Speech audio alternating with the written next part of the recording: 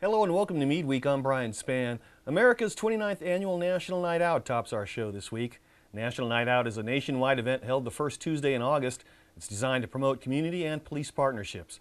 More than 5,000 Fort Meade residents and community partners showed up at McLaughlin Parade Field for an event that seems to get bigger and better every year. Fort Meade's National Night Out has been a consistent winner of Best Night Out several years running in its category, and if you showed up Tuesday, you'd know why. Some of this year's new features included a massive portable zip line,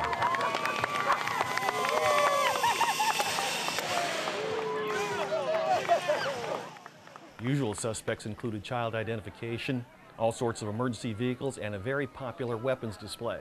Do we do the pull-ups first? Did you do push? Nah, I'm about to do it. Several local martial arts clubs showed up, showing off their self-defense skills.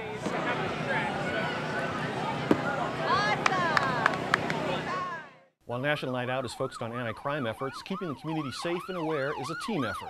Director of Emergency Services, we are one family over there, and it's fire, cops, and physical security, which is all of our gate guards. So all of us work together to do this. As a matter of fact, this year we moved our fire protection for Fire Prevention Week open house. We're moving all those operations to here because we have the bigger audience. So we had to buy a whole bunch more stuff for handouts, but we're able to get to a whole lot more people out here. And we have 200 people show up at our open house, which is nice, but it's not like the 5,000 to 10,000 people we get here.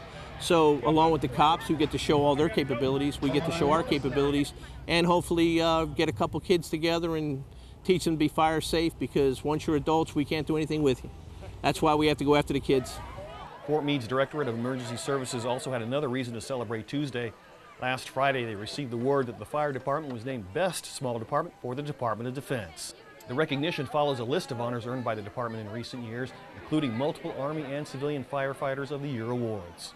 Meanwhile, I have some notes on off-duty activities coming up, but first, next month is National Suicide Prevention Month, and the Army is expanding its observance with events during the entire month of September, focusing efforts on total Army family well-being, resilience, stigma reduction, and positive results achieved by getting involved and reaching out for help. Increased emphasis is being placed on promoting the recognition of suicide risk factors and training that targets suicide prevention and intervention. The Army Reserve Medical Command just released this video with soldiers and civilians relating their personal experiences. One of my soldiers committed suicide last year. I had just gotten done speaking to him on the phone, and I gave him some news he had been waiting to hear about a school he had applied for. He was very excited when we spoke, and as far as I knew, everything was going well with him.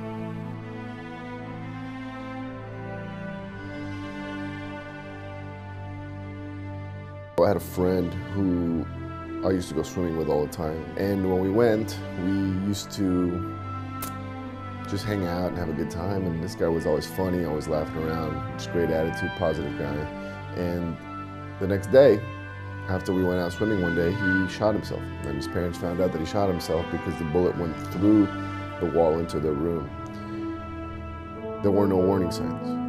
At least that's what we thought at first, but the reality could have been that maybe we weren't looking. Suicide is all about pain. And the problem with that kind of pain, it's hard to see. We don't see that pain. We see a physical pain, but we don't see that pain that's going on in somebody's heart. Sometimes they lose their way.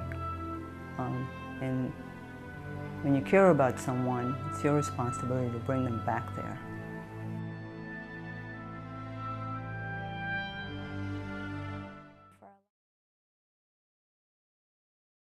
The entire video is almost 4 minutes long. You can go to the Army Reserve Medical Command's website for the full version. In other news, don't forget the U.S. Army Field Band Summer Concert Series continues through August. On the 18th, the volunteers take the stage, and the big series finale is on August 25th.